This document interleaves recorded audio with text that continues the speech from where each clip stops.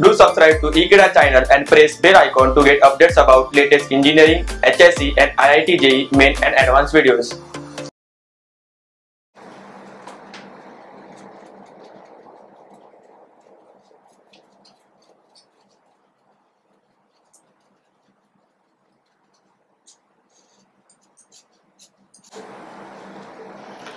The 8086 microprocessor, it was the first 16-bit microprocessor and it is available in a 40-pin IC. Means this IC 8086 IC, it has 40 pins, and also this 8086 microprocessor, it is available in different clock rates.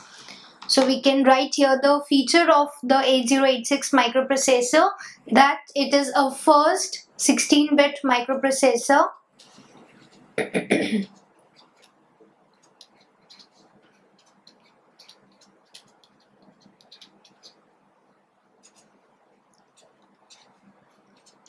It is a 40-pin chip and it is available in different clock rates.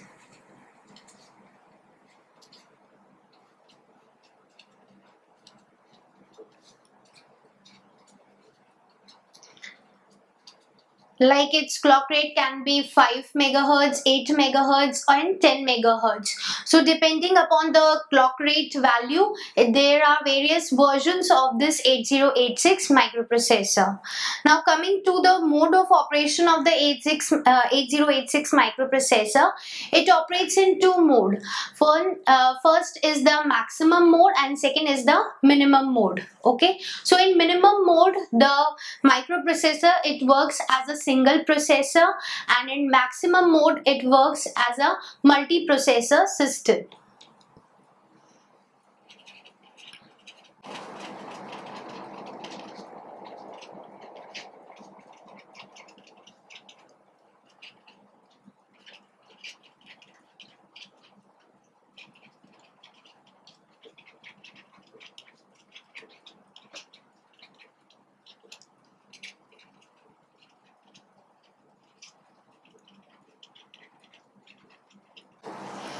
Okay, so this 8086 microprocessor, it can operate in single processor configuration also and in multi-processor configuration also to achieve high performance.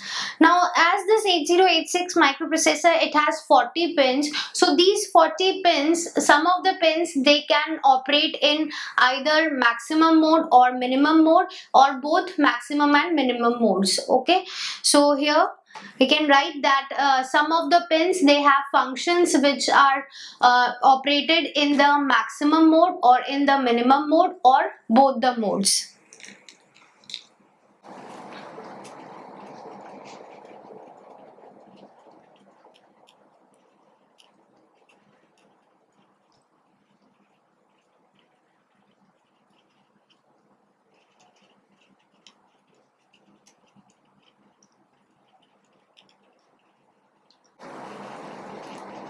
So the same pin, it can be used in both the modes, in minimum mode also and in maximum mode also. Minimum mode is the mode in which the 8086, it operates in single processor configuration, and maximum mode is the mode in which the 8086, it operates in multi-processor configuration. So let us now study the pin diagram of 8086 microprocessor, which consists of 40 pins. So let us first see the pin diagram. So this is the pin diagram of 8086 microprocessor. You can see that it has 40 pins. On one side it has 1 to 20 and on the other side it has 21 to 40 pins. And every pin is assigned a signal here. So let us see. On pin number 1, we have the VSS or the ground. From pin number 2 to pin number 16, we have the address and the data bus AD0 to AD14. Then we have AD15 here and A16, 17, 18 and 19. So the address bus, it is of 20 in the 8086 microprocessor. So we have the 20 address lines starting from AD0 to A19. Okay. Then we have NMI, okay, INTR, clock, and again VSS ground. We have two connections for the ground. Then 21 it is reset, 22 ready, test, QS1, QS0, then S0, S1, S2, lock, RQ, GT1, RQ, GT0, then RD bar, minimum and maximum mode, bus high, enable and S7. These are the status signal S3, S4, S5, S6 and S7. Then we have the VCC where the plus 5-volt power supply is connected. Now here you can see that two modes are described. One is the maximum mode and other is the minimum mode. So in the maximum mode these pins work, and in minimum mode these pins 31 to 24, these pins they will have these signals, okay, which are described here, written here. Like pin number 31 in minimum mode, it will act as the hold signal. 30 pin, it will act as HLDA, hold acknowledge. Then write, this is memory and input output operation. This is data transmit and receive. Then this is data enable. This is address latch enable, and this is INTA. So these signals, they will work when the 8086 it is operating in the minimum mode. In maximum mode these pins will work as RQGT0, the signals which are written here. So you can see that there are some pins which have the functions in both the maximum mode and the minimum mode, and some pins are there which have a particular function either in the maximum mode and the minimum mode. So now let us study the description of all the pins of the 8086 microprocessor in detail.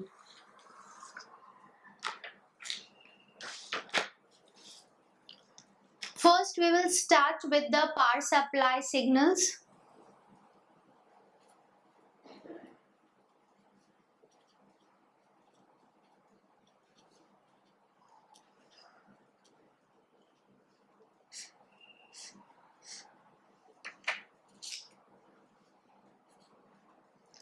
In the power supply signals, we have the ground and the plus 5-volt power supply. As the 8086, it operates at the plus 5-volt power supply. So at the pin number 40, plus 5 volts VCC is connected, and ground is available at two pins, pin number 1 and pin number 20. So for power supply signal 8086, it uses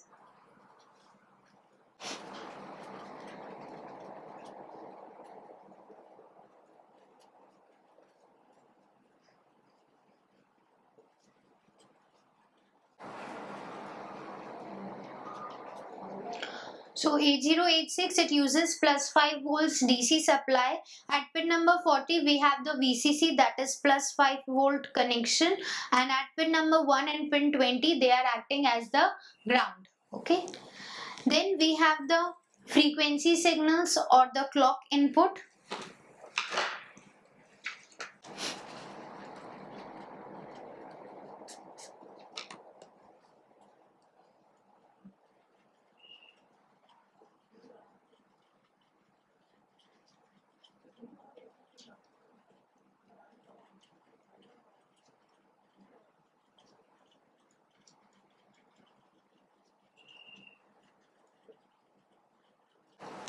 So clock signal or clock input, it is provided by pin number 19. You can see in the pin diagram that at pin number 19 we have the clock input.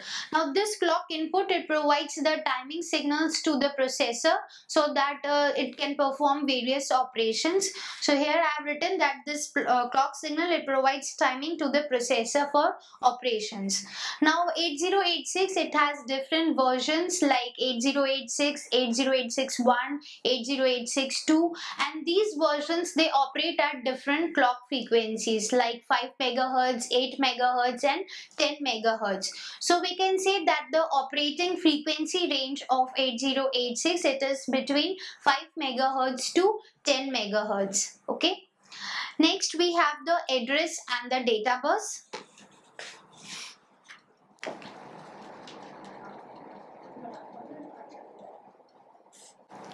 The 8086 microprocessor, it has 16-bit data bus and 20-bit address bus. So we can say here that it has 20 lines for address which are from A0 to A19, and it has 16 lines for data which are from D0 to D15. Now these address and the data bus lines, they are multiplexed with each other. So 16 data lines and 16 address lines, they will be multiplexed. So when they are multiplexed, they are collectively known as the 16 address and data lines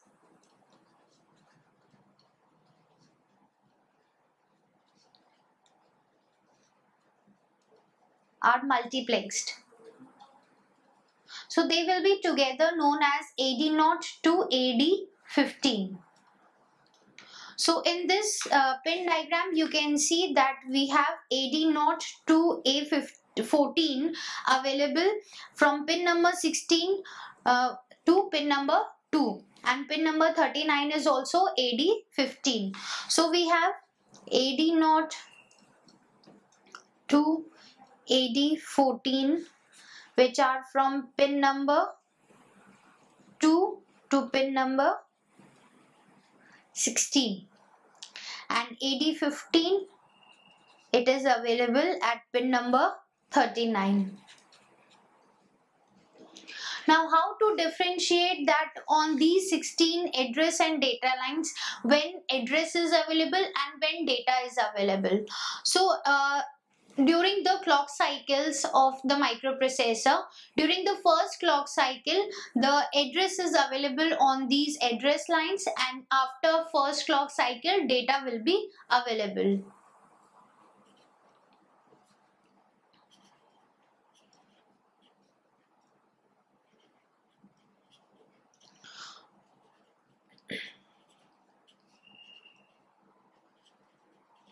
So if we divide these 16 address and data lines into two 8-bit lines, then AD0 to AD7, it will carry the lower order data byte, and AD8 to AD15, it will carry higher order data byte.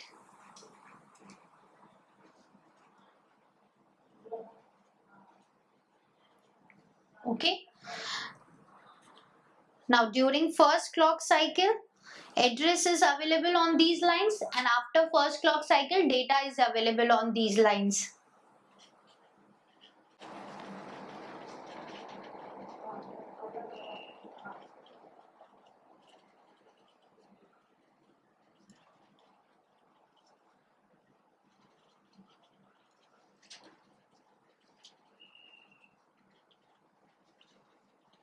So this 16-bit data, it will be available at the AD0 to AD7 and AD8 to AD15, and the 20-bit address, it will be obtained by combining the 16-bit data lines AD0 to AD15, and then A16, A17, A18 and A19. Okay, so in this way we can get the complete 20-bit address and the 16-bit data.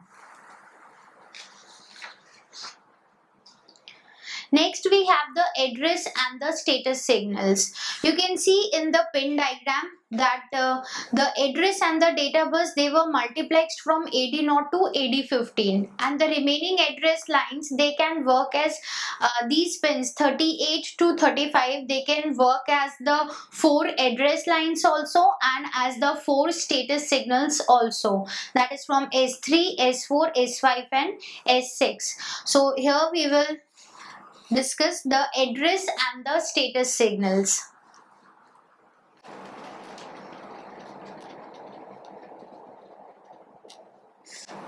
So this is like A16 to A19, or it can either work as S3 to S6.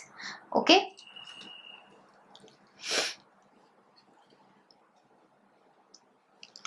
So these lines or these pins, they can act both as the address bus also and as the status bus also. So how it will be differentiated, that at what time address is available and at what time these pins are acting as the status signals. So during the first clock cycle, the address will be available, and after the first clock cycle, the status signals will be available.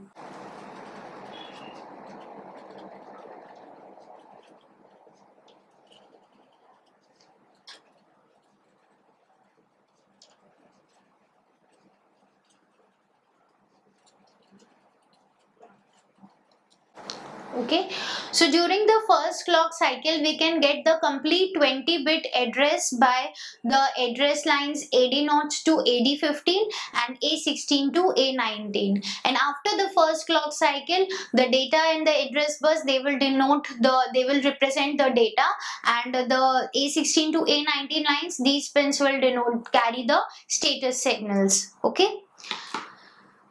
Next we have S7 or bus high enable.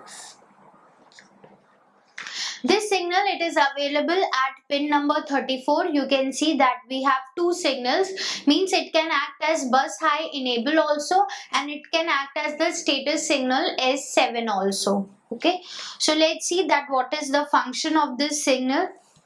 This BHE, it stands for bus high enable, and it is available at pin number 34.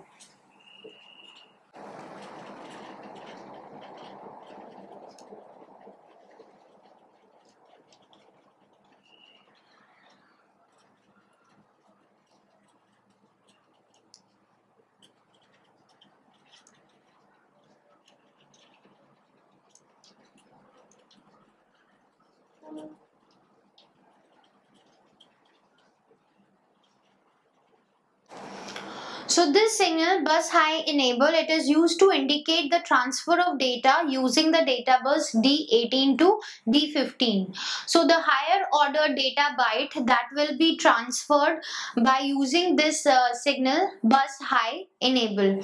Now this signal, it is low during the first clock signal. So you can see here that it is an active low signal. So it will be active during the first clock cycle, and when it is active, it means that the data available on the bus, it is the higher order data, and that has to be transferred. Okay, so this indicates the transfer of data using the data bus, and this signal is low during the first clock cycle. Next we have the read signal.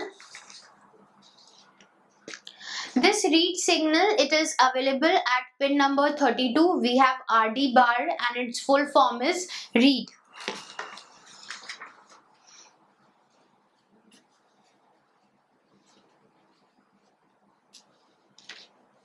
So it is available at pin number 32, and this signal, it is used to indicate the read operations. Means whenever the microprocessor, it is performing the read operation, then this signal is low because it is having a bar over it. So it's an active low signal.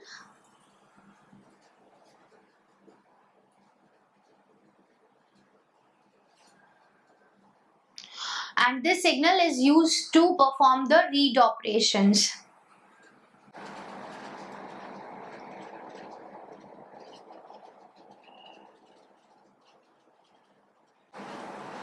Okay, so it means that whenever this signal is active, it means that the microprocessor, it is performing the read operation. Then we have ready.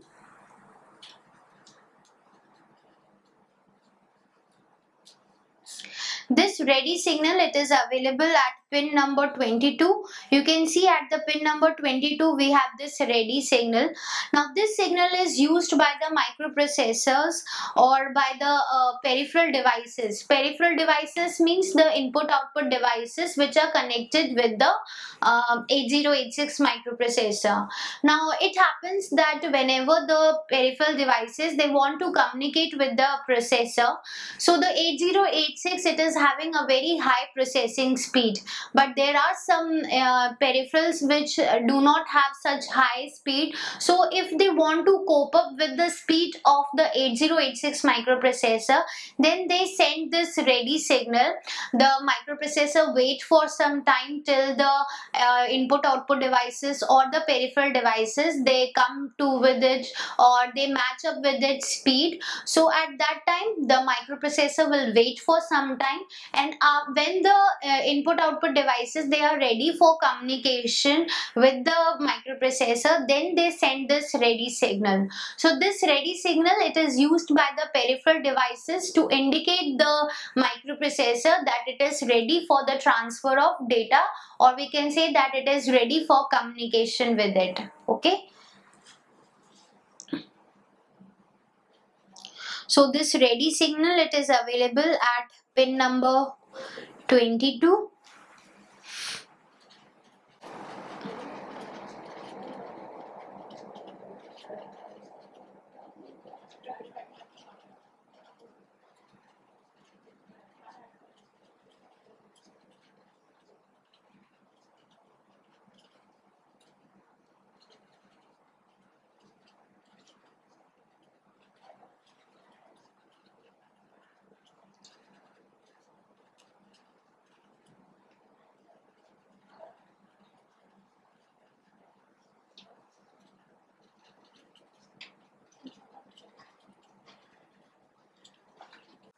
So this ready signal, it is an active high signal, and we can also say that it is an acknowledgement signal from the input output devices that data it is ready for to be transferred, means the device is ready for communication with the microprocessor.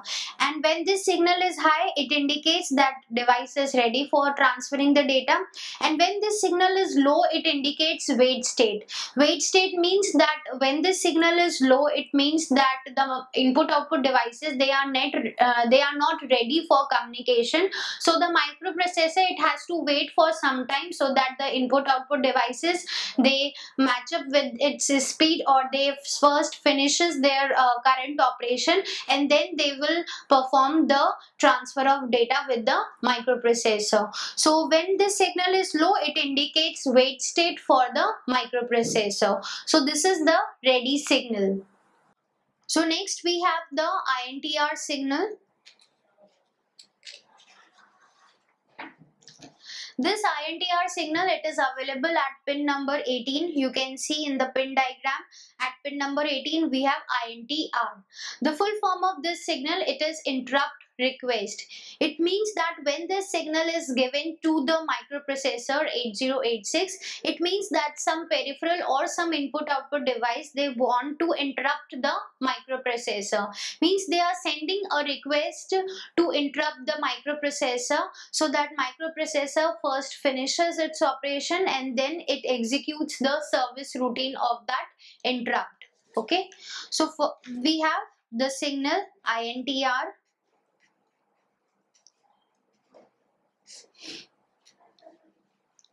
This is interrupt request signal.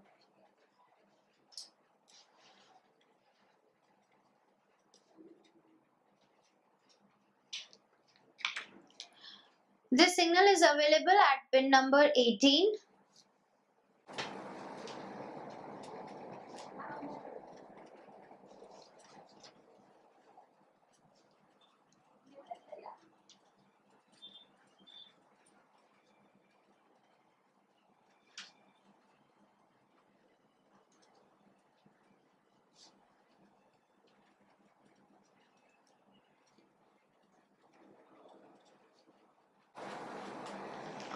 So this is an interrupt request signal INTR. Now every time the microprocessor, suppose it is executing an instruction, so this instruction they will be executed in the form of clock cycles. So at the end of the last clock cycle of each instructions, means when the instruction is executed and the microprocessor reaches to the last clock cycle of that instruction, then at that last clock cycle this instruction pin INTR will be checked. If this signal is active, means this is given to the microprocessor, then it means that microprocessor is interrupted, and then microprocessor has to finish the execution of that instruction and then jump to the location or at which the service routine of that interrupt is written. Okay, so this signal, it is checked during the last clock cycle of each instruction, and when this signal is given, it means that the microprocessor is interrupted at that point. Okay, next we have NMI, which is the non-maskable interrupt. NMI is available at pin number 17, and the full form of this is non-maskable interrupt. This signal means that the interrupt is given to the microprocessor, and the microprocessor cannot mask or it cannot deny this interrupt. It has to, in every situation, it has to execute that interrupt. Okay, so next we have NMI, non-maskable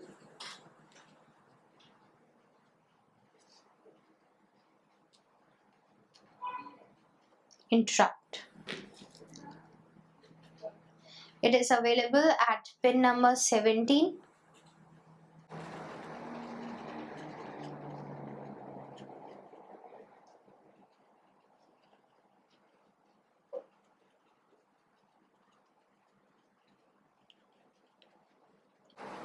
So this is a type of interrupt which cannot be masked by the microprocessor, and it is an edge triggered input which interrupts the microprocessor. Okay, and it is available at pin number 17. Next we have the test signal. This test signal, it is available at pin number 23. Here we have at pin number 23 the test signal. This is an active low signal.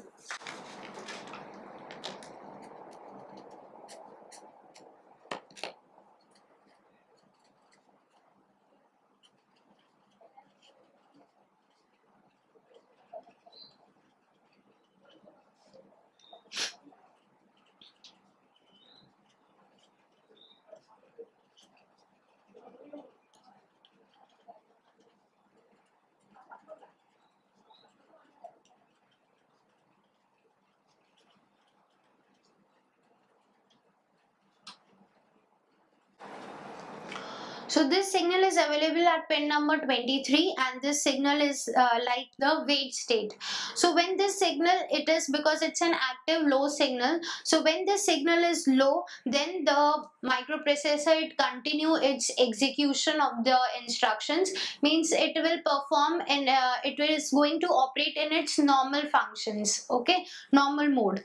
Now when this signal is high, then the processor, it has to wait for the idle state. Okay, so when this signal is low, the execution continues in its normal way, but when this signal is high, then the processor has to wait for the idle state. So we can say that this signal, it is used when the microprocessor, it is communicating with the peripheral devices, where it has to wait for some time. Okay, so this signal is just like a wait state for the microprocessor. Then we have MN or MX bar. This signal, it is available at pin number 33. You can see here we have MN and MX bar. So when this signal decides that whether the 8086, it is operating in the maximum mode or in the minimum mode. So when this signal, it is low, it means that it is operating in the maximum mode, and when this signal is high, then the 8086, it is operating in the minimum mode. Minimum mode means that the processor, it is in the single processor configuration, and maximum mode, that means the processor, it is operating in the multi-processor configuration, means there are several processors which are connected with each other. So it is available at pin number 33. This is for minimum and maximum mode.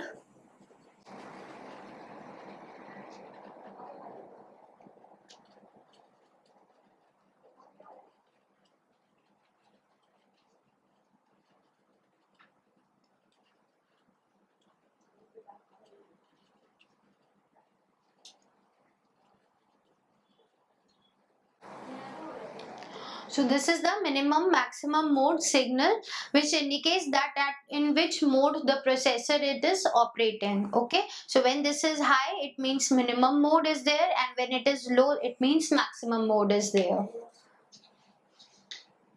Then we have INTA, which is the interrupt acknowledge signal.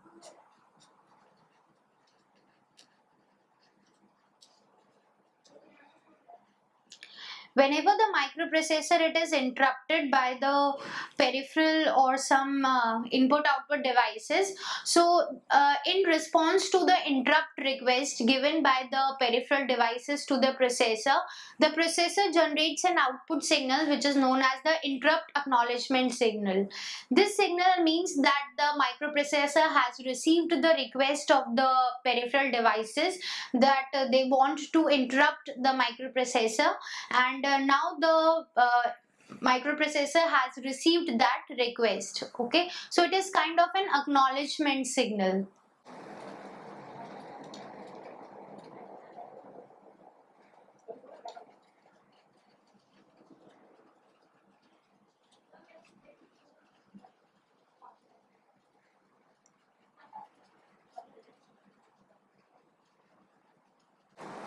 So this signal it is available at pin number 24, and the microprocessor sends this signal whenever it acknowledges an interrupt. Next we have the ALE signal. The full form of this signal is address latch enable.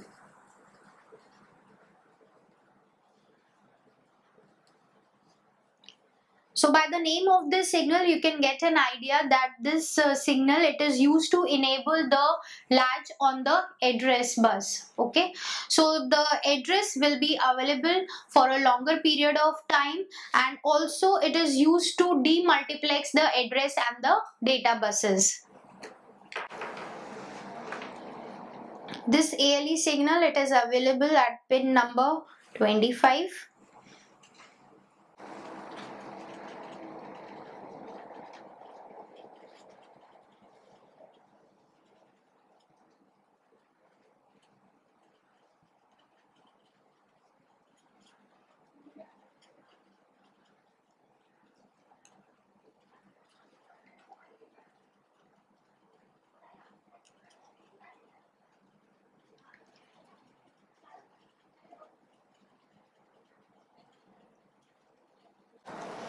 So this signal it is available at pin number 25, and when a positive pulse means when the signal is high, then every time the processor begins any operation. So every time the microprocessor it is starting any operation like read, write, so anytime when any operation is started, this signal is high. Okay, and when the signal is high, it indicates that a valid address is available on the address and the data bus, because we have the address and the data bus as multiplexed with each other, that is AD0 to AD15.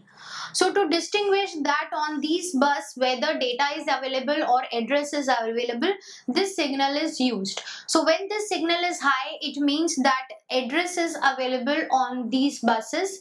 Okay, so every time the microprocessor it is starting any operation like read operation, write operation, it needs the address of the memory location. So before starting any operation, a positive pulse means this signal is active, high, this signal will be generated. Okay, next we have DEN, that is data enable.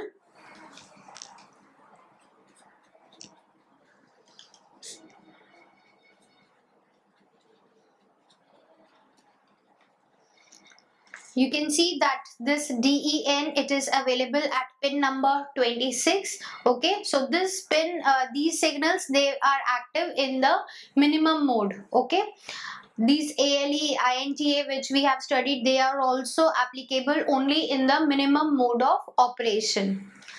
So this is the data enable which is at pin number 26.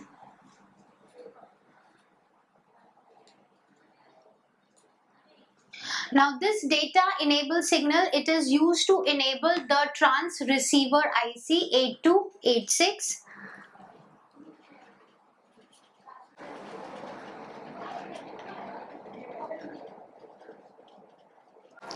So this trans receiver, it is a device which can transmit the data, means it can transfer the data also, and it can receive the data also. So whenever we want to enable the data, or whenever we want to transfer or receive the data from the 8086 microprocessor, then this data enable signal is used, because this signal, it is going to enable the 8286 trans receiver, which is acting between the 8086 processor and the input output devices.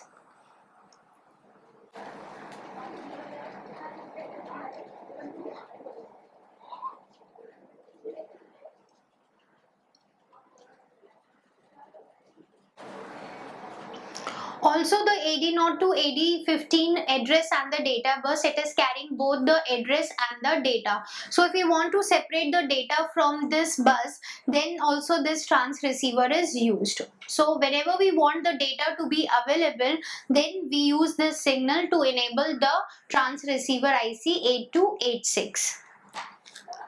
Next we have DT or R. The full form of this is data transmit or receive.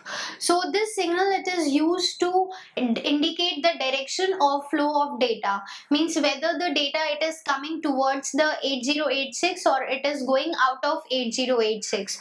So it is to indicate that the data transfer, it is either the flow of data, it is either towards or it is either outward from the 8086. So this is for data transmit or receive.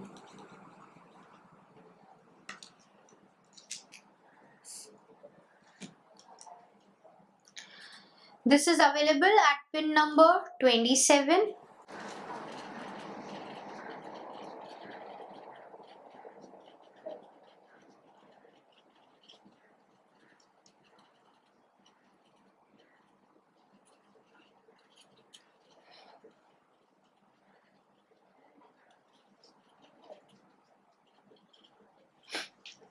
So this signal, it is used to decide the direction of flow through the trans receiver, whether the data is transmitted or whether it is received. So when this signal is high, it means data is transmitted, and when this signal is low, it means the data is received.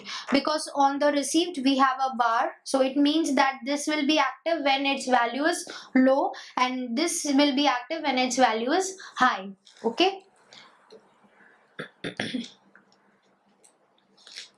The next signal we have is MIO.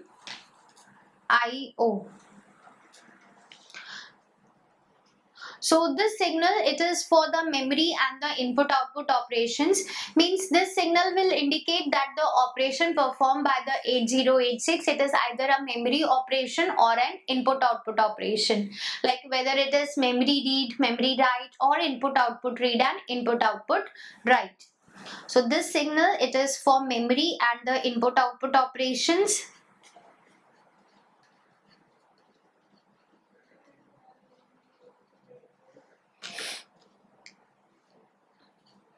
It is available at pin number 28.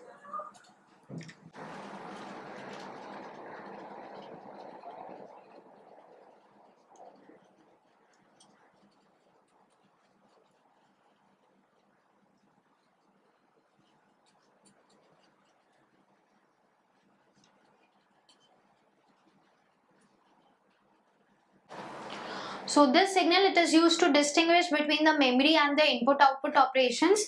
When this signal is high, it means that it is an input output operation, and when it is low, it means that it's a memory operation, and it is available at pin number 28. Next we have the signal WR. This is for the write signal. Just like we have the read signal, we have the write signal also, which indicates that the operation performed by the microprocessor, it's a write operation, like memory write or input output write. So this WR, it is available at pin number 29.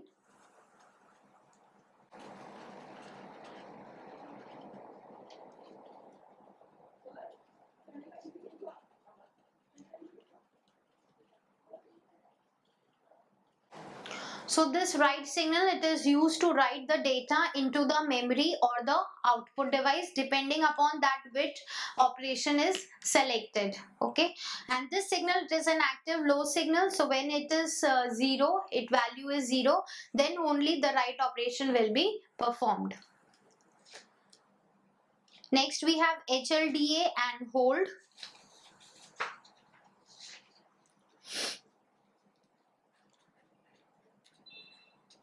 HLDA, it stands for the hold acknowledgement signal. This acknowledgement signal, it is used when the microprocessor, it is performing the communication with the DMA controller, and it is an acknowledgement signal for the hold signal given by the other processors. So we can say that it is hold acknowledgement, or this signal indicates that it 8086, it has received the hold signal. Okay, so it is just a response towards that. It is available at pin number 30, and this signal indicates the acknowledges the hold signal. Now next we have the hold signal. Now this hold signal indicates that there are some of the processors which want to communicate with the microprocessor, and they want that the microprocessor relieve the control of its buses to those processors, so that the processors, they can have control over the buses of 8086. So hold, it is a request which is given to the 8086 that the other processors, they want the control of its buses like address bus, data bus, and the control bus.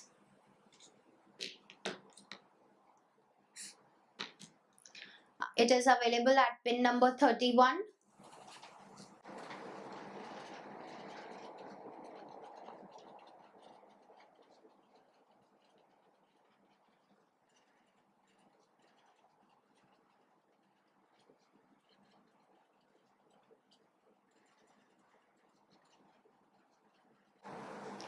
Okay, so we can say that these two signals are for the hold signals like DMA execution. DMA, it is the direct memory access controller. We will study these two signals in detail when we study the interfacing of DMA with the 8086 microprocessor. Next we have the QS1 and QS0 signal, which are the Q status signals.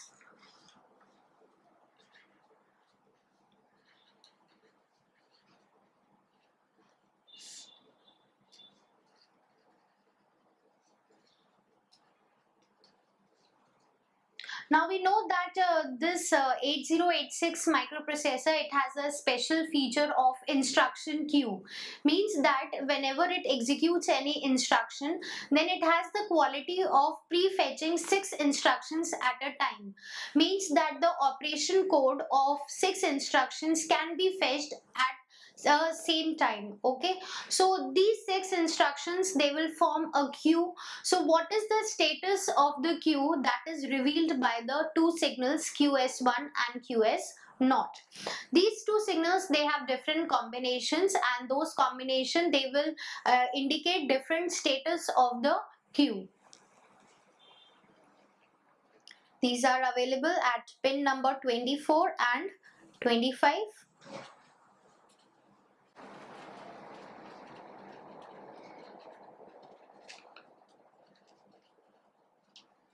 So we have the conditions for these two signals, QS0 and QS1. First we can have 0, 0, then 0, 1, 1, 0, and 1, 1. So when these two signals are 0, 0, then no operation is there. No operation will be performed. When it is 0, 1, then first byte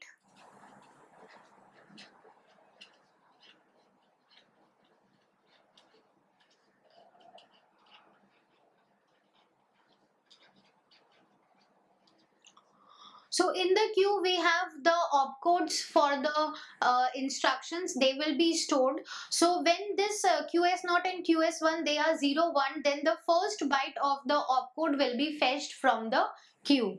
Then if we have 1 0, then this is going to empty the queue. And if it is 1 1, means subsequent byte from the queue.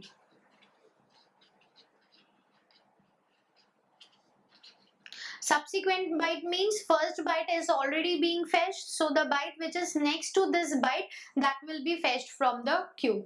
So depending upon the status of these two signals, the following operations will be performed. Next we have S0, S1 and S2. These three are the status signals, and these status signals, they decide the type of operation performed by the 8086, like whether it is memory read, memory write, input output read, input output write, or it's the opcode fetch cycle. So all these operations, they are decided by the three signals S0, S1 and S2. These are the status signals.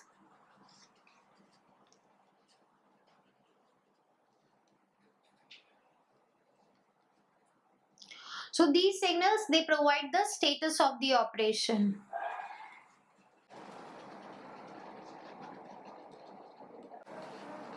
And they are available at pin number 26, 27 and 28.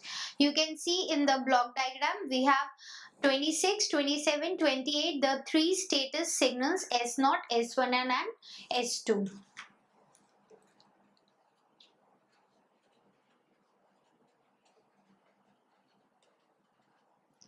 So let us see the combination of these three signals, that what the three combinations, they describe the kind of operation. We have S2, S1 and S0.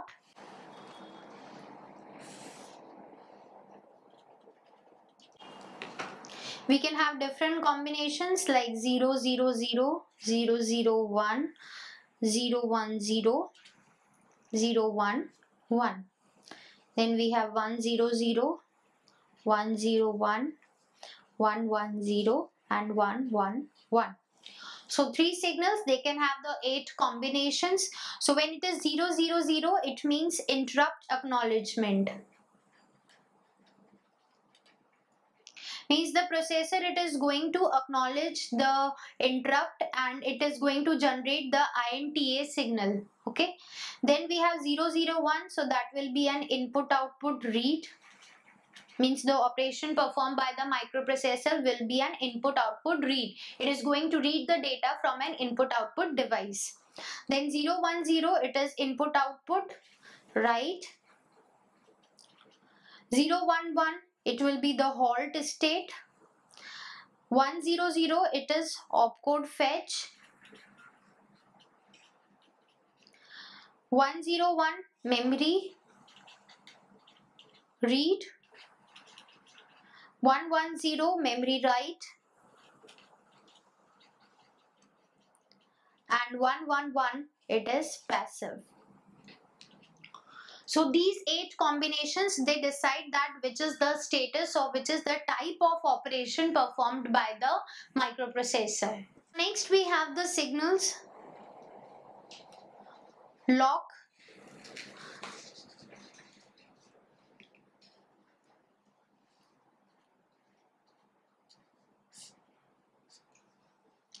you can see that in the block diagram we have at pin number in this bin diagram we have the pin number 29 as the lock signal. So this lock signal, it indicates that the microprocessor, it has locked its buses. Means like the other input output and the peripheral devices, they cannot have a control over its buses. Okay, so this signal, it indicates that the other processor, they should not ask the microprocessor for the control of its buses. It is available at pin number 29.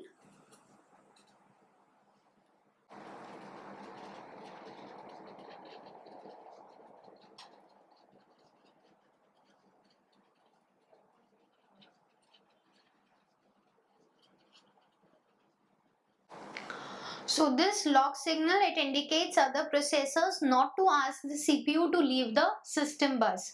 Now how this signal is activated? This signal can be activated by writing the prefix lock at in front of every instruction. So we can write the lock prefix on any instruction.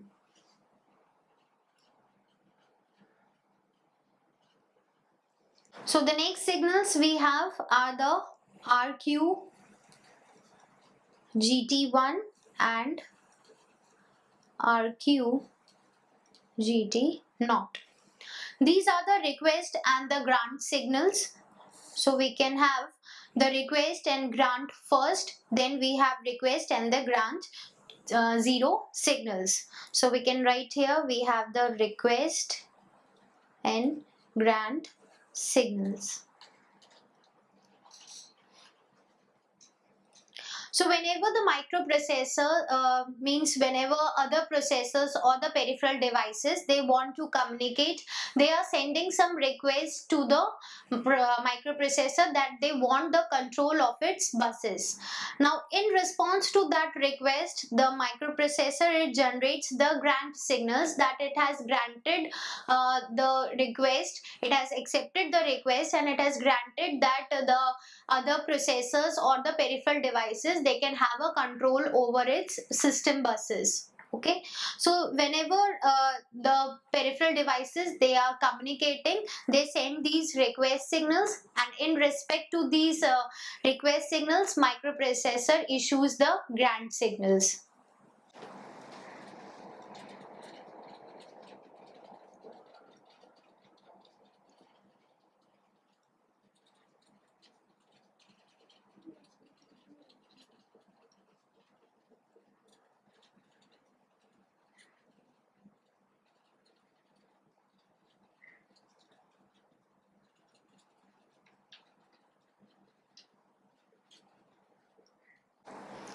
So when the processors they are going to request the CPU to release the control of the system bus, and when this request is received by the CPU, it sends the acknowledgement, means it is going to send the grant signal. Okay, now suppose that two input output devices they want to communicate at the same time, so two requests will be generated.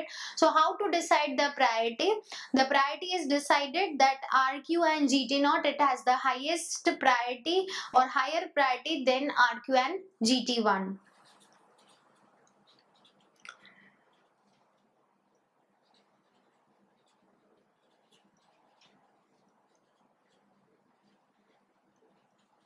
So first the system buses will be given to the processor which is connected at this GT0 and then at GT1. Okay. So in the pin diagram we have seen that we have studied all the pins. We have first we studied the power signals like VSS and the VCC. Then we studied the address and the data bus. Then the address and status signals. Then we studied the ready, res, reset, test, QS0, QS1, and the status signals also there. Then NMI, INTR, non-maskable interrupt, interrupt request, clock signals. Then we have the pin number 31 and pin number 24. These pins they have dual functions, means they can work as in the minimum mode also their function is different, and in maximum mode their function is different. Now if we want to relate it with the signal diagram of 8086, then we can see that this is the signal diagram, and if we relate it with the pin diagram, we have the power signals VCC ground here connected. Okay, then we have the clock input here. Then we have interrupt interface signals, means signals which are related with the interrupt operation of 8086. So for interrupt we have the INTR, then INTA signal, non-maskable interrupt, and the test signal.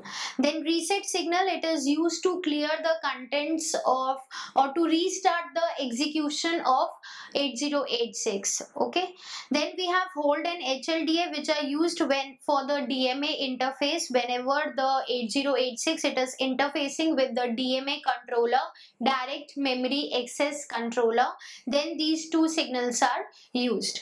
Then we have the mode select signal, which is the minimum and the maximum mode selection. Then we have memory input output controls, like we have memory input output signal, which decides that whether the operation it's a memory operation or an input output operation. Then we have read, write, data enable, ready signal, data transfer, and transmit and receive signal. This is bus high enable or the status signal 7. Then address latch enable. So whenever any memory or input output operations are performed, then these signals are used. Then we have the multiplexed address and the data bus AD0 to AD15, and then we have the A16 to A19 address bus, which is also used as the status signals S3 to S6. So all the pins on this pin diagram, they are categorized into various signals in this signal diagram. So the description of the pins and the signal, it remains the same, only just you have to categorize the pins in various signals. Okay, so in this video we studied about the pin diagram and the signal diagram of the 8086 microprocessor. So I hope that this topic is clear to you. Thank you.